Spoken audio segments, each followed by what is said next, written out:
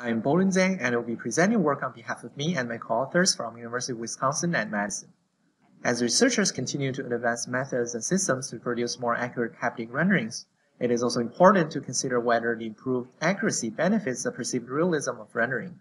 Studying perceived realism can inform the required accuracy and performance of haptic systems. Furthermore, understanding the sensitivities of users to imperfections in model parameters can help system designers balance trade-offs during haptic actuator design. We investigated the effect of parameter variations on perceived realism for a common set of kinesthetic haptic properties.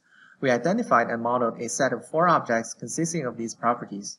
We used the doll model to simulate the friction in a faucet knob, used the superposition linear stiffness model to simulate the stiffness in a doorknob, and used half and continuous sinusoidal model to simulate the detent in a deadbolt lock and a multimeter knob, respectively.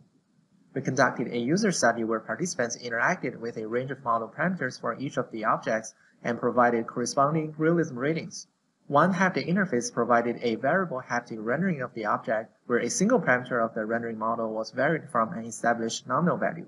The other parameter was set at the nominal value and kept unchanged. The other haptic interface provided a nominal rendering of the object to give participants a reference for their realism ratings.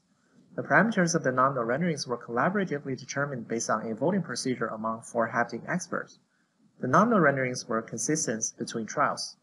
We fit power model to the realism data, which provides intuition into the sensitivity of the haptic model parameters.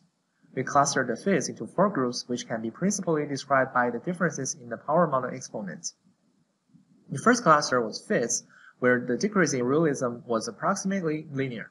This behavior indicates that participants were equally sensitive to parameter changes across a range of parameter values. The second cluster was fits, where the decrease in realism was weakly quadratic. The majority of fits exhibited this behavior. This trend suggests that for these parameters, some inaccuracy in the model parameter may not have a large impact on users' perceived realism. The third cluster was fits, where the decrease in realism had a higher order exponent in the power model. The higher order exponent indicated that a large range of parameter values near the nominal are perceived as similarly realistic, and thus designers may not need to focus on fine-tuning these parameters. The final cluster was fits, where the power model exponent was less than 1.